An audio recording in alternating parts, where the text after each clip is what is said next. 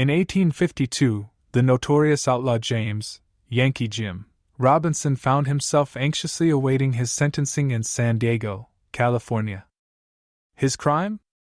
Stealing the only rowboat in town.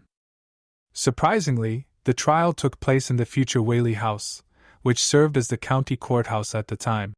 Yankee Jim had quite the reputation as a horse thief, and there were suspicions of his involvement in multiple instances of arson during the gold rush of 1849. After careful consideration, the judge determined that hanging was the appropriate punishment to teach Yankee Jim a lesson.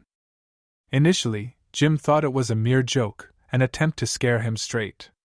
He laughed it off, until two deputies forcefully escorted him outside, securing a noose around his neck and placing the towering 6 feet 4 inches criminal on a wagon. Due to his height and lanky frame, Yankee Jim's execution did not go according to plan. Instead of a quick and decisive end by breaking his neck, Jim suffered a slow and agonizing death by strangulation. The local newspaper reported that Jim stubbornly kept his feet on the wagon for as long as he could, but was eventually pulled off. He swung back and forth like a haunting pendulum until he met his demise, succumbing to the unforgiving grip of the noose.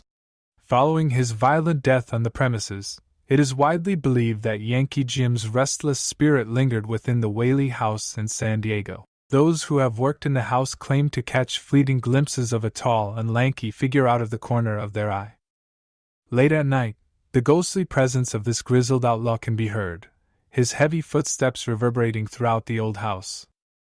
It seems that Yankee Jim still harbors resentment, as the severe punishment that cost him his life did not align with the severity of his crime. Please like the video and be sure to subscribe to our YouTube channel for daily ghost stories. You can find our Southern Ghost Stories books over at Amazon as well as Barnes & Noble.